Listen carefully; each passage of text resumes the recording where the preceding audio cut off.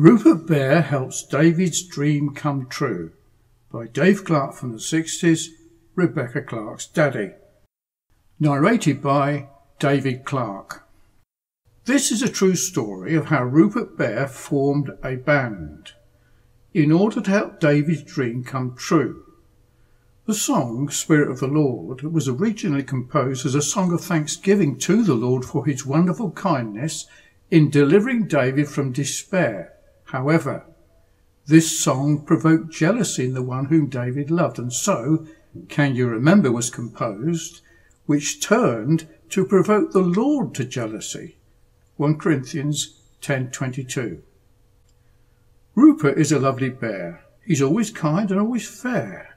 In the land where Rupert comes from, there's love and joy and happiness.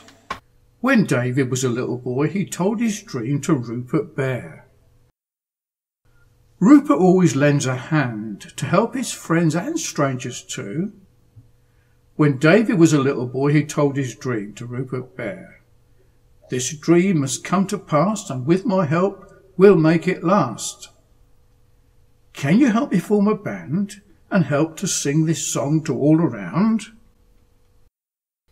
Rupert asked the gollywog if he would join David's band and sing.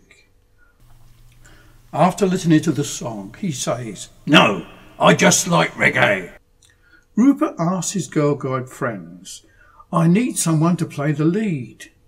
It must be someone wild and strange," so they direct him to the wood. The spiky thing turns round and asks and says, "I'll play if I like the sound."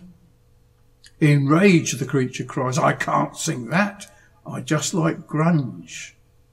So Rupert to the field returns and hears a rather scary sound. "Will you play the lead in Davy's band as you make such scary sounds?" "We need someone to sing, someone true and is in love. Perhaps you two can help. There must be someone known to us." "I will ask the Lord above to send the one to sing this love-struck song." "Are you the chosen one to sing?" asks Rupert when he meets his friend. Edward Trunk was asked to sing, but he was just a bit too loud. "David will have to sing this song alone. It is his song and is his dream." "I want to sing this lovely song. It's in my heart, it's in my soul. I'll make this song of yours work like magic. Wait and see." "You are just the one we need. Will you come and play the lead?" After listening to the song, the scareman agrees but says, "I don't like cheese."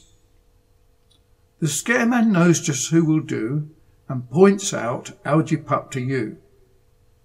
Algy chooses Podgy Pig to give them rhythm at the gig. Even though you can't sing, if there's love, the song will work. David's band was formed by Rupert Bear. The song they make has special powers. Now the band is ready, so Rupert gives them all directions. Into the matrix they must go and enroll at Fareham College. The famous four end up in David's classes in ES2 where it all started. Rupert bids them all farewell and climbs back into the land of dreams. In the land where Rupert was, not everyone was pleased about the song. PC Plod encouraged Rupert, saying, "There's no law against love." He tries to take away Rupert's magic to stop the song from being sung. "Grunge is best, give me those mushrooms instead." But David's love and inspiration triumphed over all that evil. David sang that lovely song to his loves on Christmas Day.